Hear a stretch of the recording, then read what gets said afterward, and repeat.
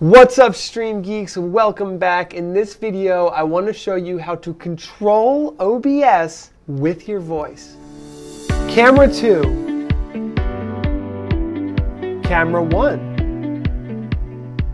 You can send voice commands to OBS using a free software called VoiceMacro. It's currently only available for Windows, so don't get mad at me, my friends who use Mac computers. So this is going to be a Windows-only tutorial for OBS users. We're going to show you how to use your voice commands from any microphone in Windows to control OBS and control some PTZ cameras. So let's get into it. All right, so in order to set up voice control of Open Broadcaster software, we're going to start by downloading VoiceMacro. This is a free software available for Windows only at this point, and we can go ahead and download that software.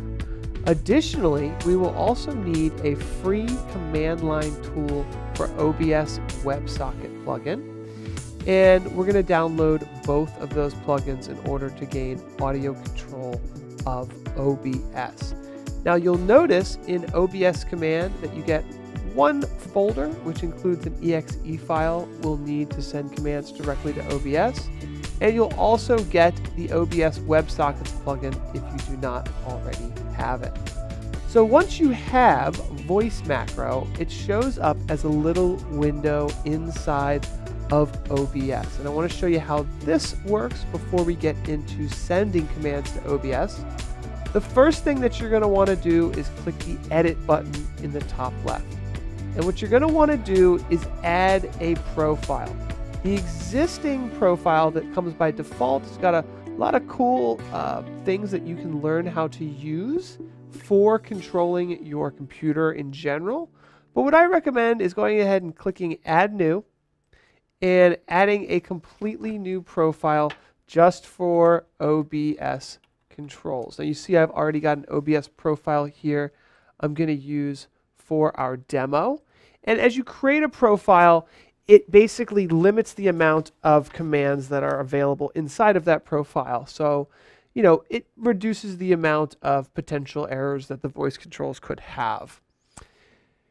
Now, once you have VoiceMacro 1.4 installed on your computer, it should be recognizing everything you say in this bottom space here on the bottom of your computer.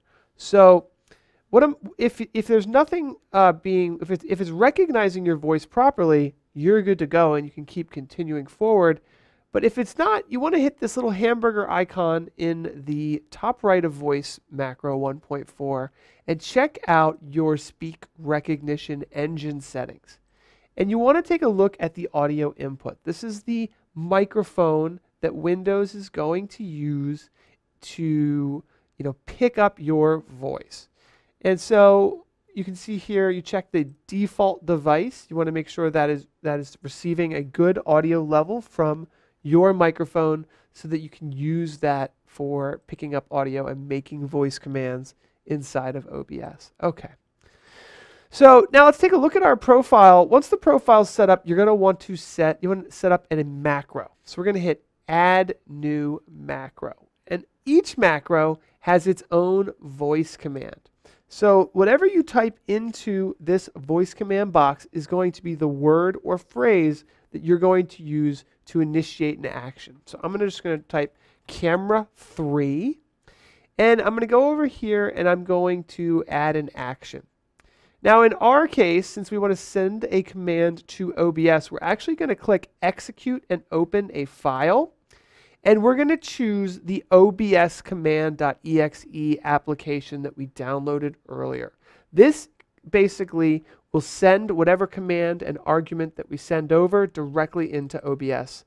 And you can see here that what you're going to want is OBSCommands.exe space / one of the opportunities, one of the available arguments that work in OBS. Now I'm going to paste a blog post with this video that's going to include a variety of example commands that you can send. For example, if you want to switch the scene, you would click scene equals cam 3.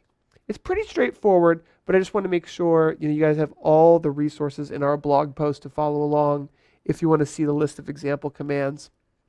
And then something that I learned in Windows style, we want that to be hidden because we don't want the window to pop up. Just keep it totally hidden and click OK.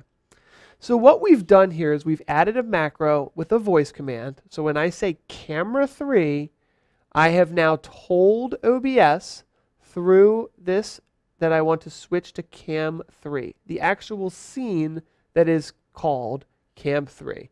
And I don't want any window to show up, so the window is hidden. Okay. So here we go. Let's go ahead and click OK. And one of the things I like to do is keep my eye on this recognizer engine down here. So I'm going to say camera 3. Camera 3. Camera 3. Camera 3.